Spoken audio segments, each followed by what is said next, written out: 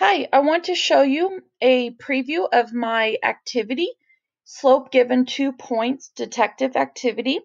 This is a really fun activity for students because students love when any activity involves a mystery.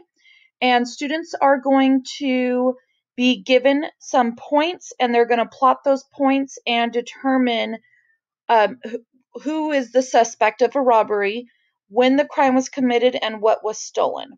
So there will be two things that you're given. This is the PDF, and you will also be given a PowerPoint. The PowerPoint is what students are going to use. So if you look at the PDF though, this is your answer key. So you will go down and you'll see the answer key here, and it will also show you who the suspect was, when the crime was committed, and with what object. Okay, so again, that's the answer key.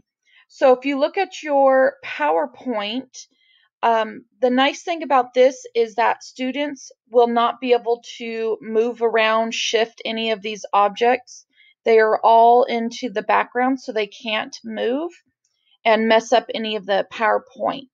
The only things that are movable are the points, and where the question mark is, that is a text box where students are going to write in the slope.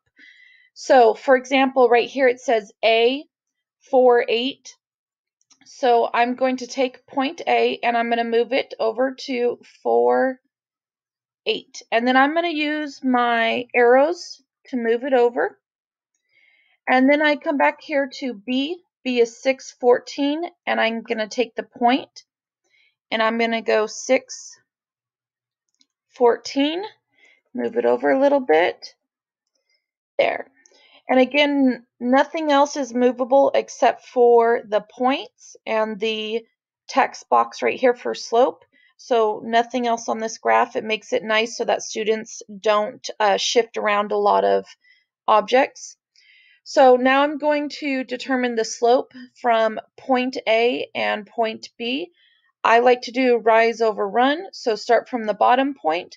You can see I rise up 6, I run positive 2, so 6 divided by 2 will give me 3. Okay, and students will do that for the rest of their points. If a student on accident deletes a point, so for example, if I on accident delete point C, I'm like, oh no, I don't know where point C is. Now I can go down here to slide 6, and I have extra points on here. So there's two different sets of extra points. There's also extra X's, and then I'll show you what this is in just a second. But just in case a student deletes it, just let them know that there's this extra slide. Okay, once a student gets an answer, so for example, here we got 3.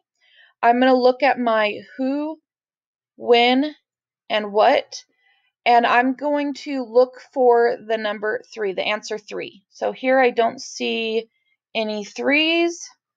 I see a -3, but not a 3. Oh, there we go, a 3, the mathematician. So what I'm going to do is I'm going to take this X, and I'm going to move it over to the mathematician. Okay, and then I did say I would mention what this is.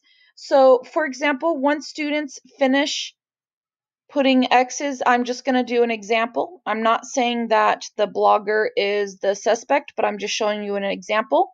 They will move this over and they will widen it to show that that is the suspect. Okay, but again, that is just an example. Okay.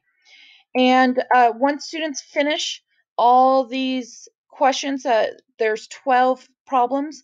Once they finish it, they will have one suspect left that is not crossed out, one time left that is not crossed out, and also one object that is not crossed out. And that will be the answer for the suspect, when the crime was committed, and with what object. And you can have students save it. They can go file, save as, and then you can have them send it to you, or you can also, if you have something through your classroom online, you can have them send that to you on there, or email, or you can go and check their computer, their desk. Well, I hope you liked it. If you have any questions, please let me know. Thank you so much. Bye.